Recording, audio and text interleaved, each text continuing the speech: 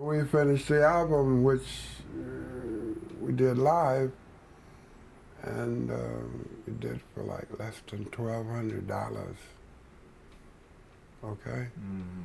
And, no, I'm sorry, $12,000. And Clive heard it and said, in no way am I going to allow you four guys to stand on a stage in front of your predominantly white audience and saying, time has come today. Now, when the album came out, we weren't on the cover. They chose four white guys for the cover of the album. But we fought hard enough to get that covered when Jim Marshall took us to San Francisco and took the now existing album cover on Time Has Come Today. It was bad. Why, how do you think they could have had the audacity, the record label could have had the audacity to hire, you know, four white, I guess, actors to pretend to be the Chambers Brothers on the cover of the album? They didn't want our black faces on that record label being played over there singing Time Has Come Today.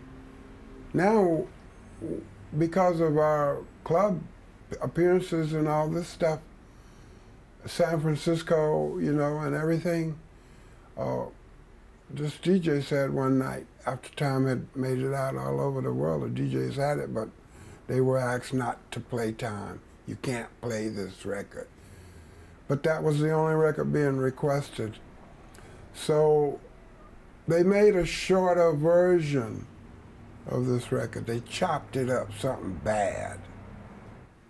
So one night, this DJ goes on the air and he says, I'm probably gonna get fired, but I just did something that I was asked not to do, to ever listen to or play this record on air. It's 11 minutes and 18 seconds long. And he played Time Has Come Today. And the phone hasn't stopped ringing yet. I'm telling you, he said, I don't believe this.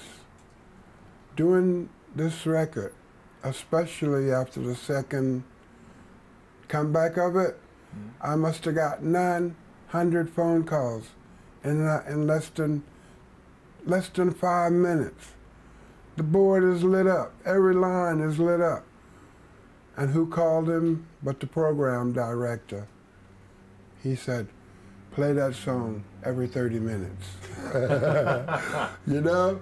And that was it. And all over the world you could hear tick-tock.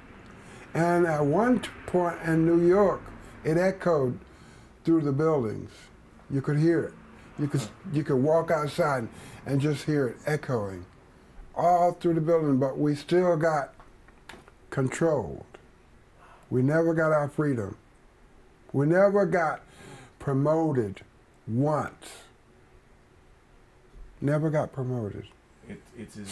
Columbia Records sent us to do a promotional tour. And we rent a big truck. And they sent us all these records. And they said, you are to go and sing at this mall or this store and give the records away. That was the way they promoted us. No spots on the radio or nothing. Go sing in front of, so we, okay, this is cool. You know, but when we got there, the people didn't know we were coming.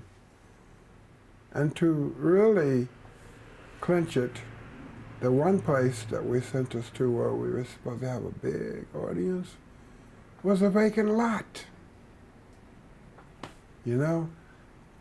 So we said, okay, we got enough gas to get home. Let's go.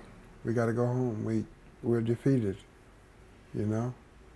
But slowly, the record started to get recognition, and we had top 10, top 3 all over the world with this record. But they decided not to pay us.